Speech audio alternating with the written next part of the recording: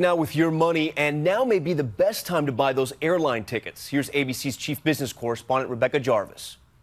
Tonight, if the post-holiday blues have you dreaming of that perfect winter getaway, the time to book a flight is now. I think you're going to see a lot of deals through the month of January that will extend through the spring and right up into the edge of summer. The cheapest dates to fly, January 9th through most of March. Tickets now discounted 16 to 36% below average prices. We found cross-country flights from New York to San Francisco on Virgin Airlines for just $119 each way. This trip on United, Chicago to Orlando, Florida, less than $150 round trip. Even international destinations on sale, like Providence to Dublin on Norwegian Air. One-way tickets now as low as $99. To find the best fares for you? Hipmonk's great. I think Hopper's great.